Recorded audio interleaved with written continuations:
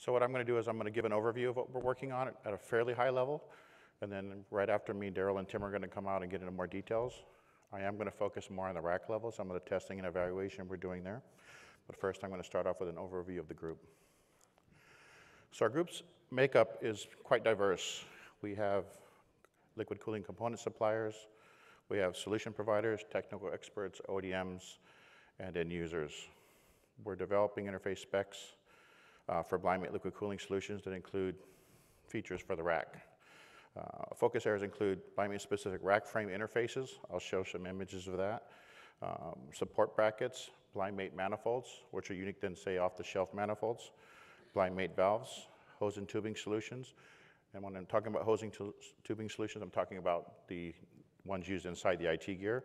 And we're also working on some IT gear concepts. This is the group that we have as far as suppliers. You can see we have quite a diverse group here, and they're all contributors in their own ways. It's been a really good collaborative effort. So I'm going to go over the concept a little bit here. The blind mate solution has the manifolds on each side of the rack, hot and cold are separated. And you'll notice if you've seen some of the V3 presentations, the bus bars in the middle. And we tried to maximize the space between the bus bars and the manifolds for rear service items like FRUs, like modules or fans and those type of things. The IT gear features the plug side of the interface. The manifolds feature the socket side. All connections are at the rear of the rack, and the valves are designed to self-align during mating.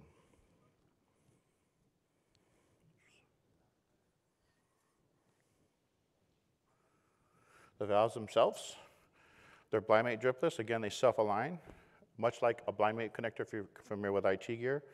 The socket valve has an alignment cone that brings them into alignment, as it shows in the video there. And the plug has the ability to float and actually rotate as well to come into alignment to create the connection and let fluid flow.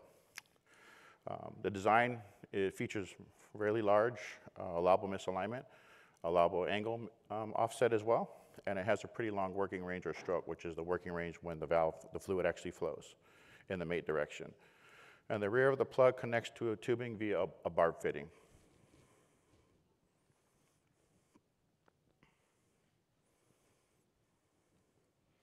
Manifolds. What's unique about blind mate manifolds and what we're developing is they need to be precise.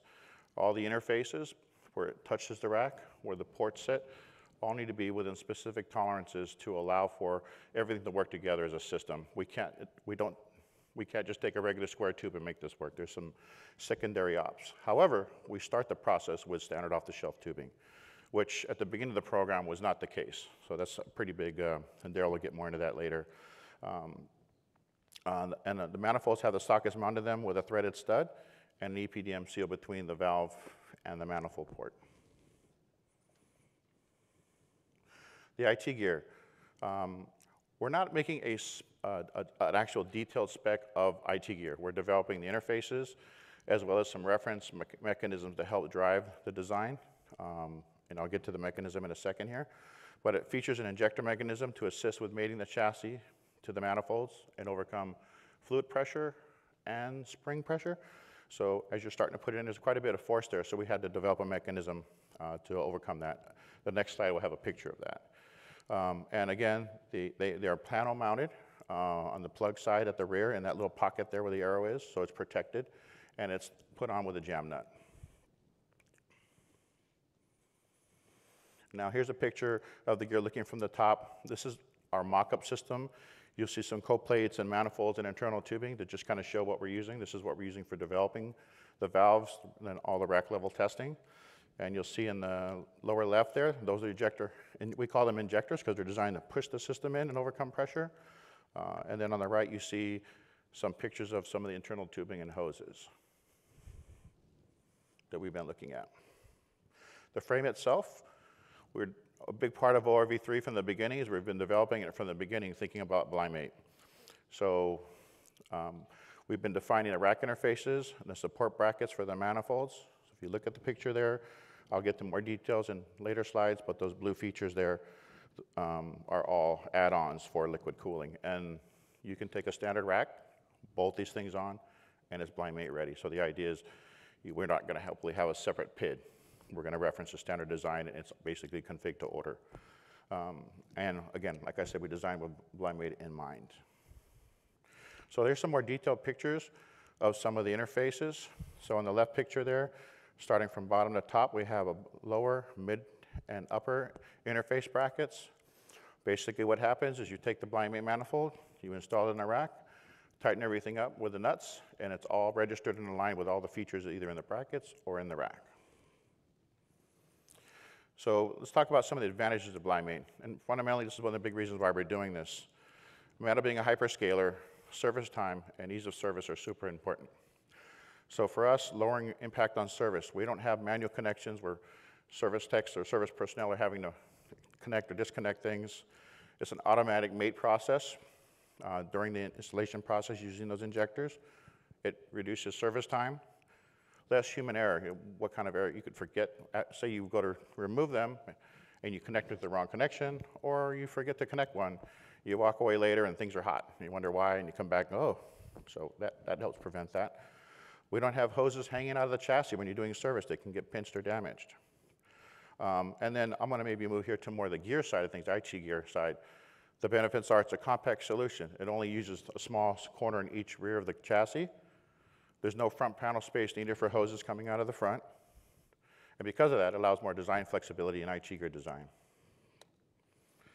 Rack level testing. We do testing at all levels, but I'm going to focus, at least in my presentation, on the rack level. So we do mate cycle testing, where we take the chassis, we mate them, do mate cycle testing, durability. We do a pressure drop before all the testing and after to make sure there's no degradation in thermal performance. We also measure mate forces. And then that picture there in the crate, we do a lot of distribution testing, transportation testing. And the idea is for Meta, we ship our racks pre-configured.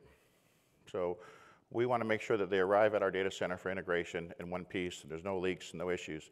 So we actually tested the racks full of fluid. Again, we did impedance testing before and after to make sure there was no degradation. And we looked for leaks, and we just finished this test last month, and we passed it successfully. Our thermal team is working really hard on this. These bullets don't give it justice.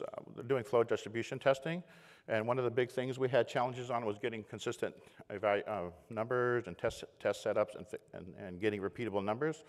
So they moved to an ORV3 design where they can basically have a set impedance to try out the evaluation for the different tests, which really simplified things. There was variation of flow analysis based on at least the initial results with all the valves, was under 10% variation no matter what manifold vendor. This is a diagram of the system setup.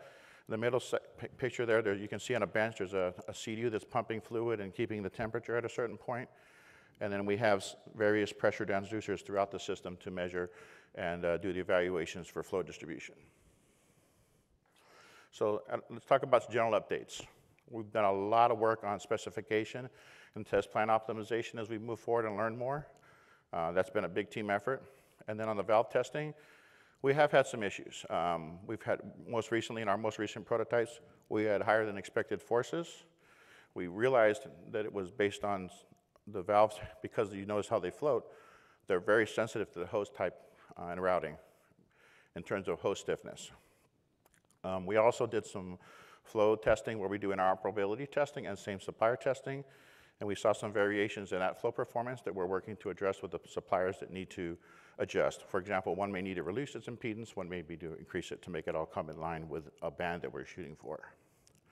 And right now we're in the middle of brainstorming, prototyping, different improvements in the designs, and so far the initial results on some of these prototypes are looking really promising.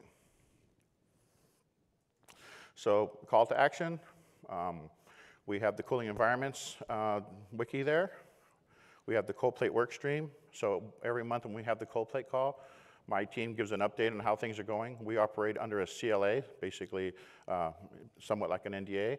So we share things as they go along and provide the team and the outside world updates on how we're doing. You can also check things out on the different wikis that are listed there. I'm going to hold off on questions because Daryl and Tim are going to come up and provide more details, and we'll answer questions at the end. Thank you.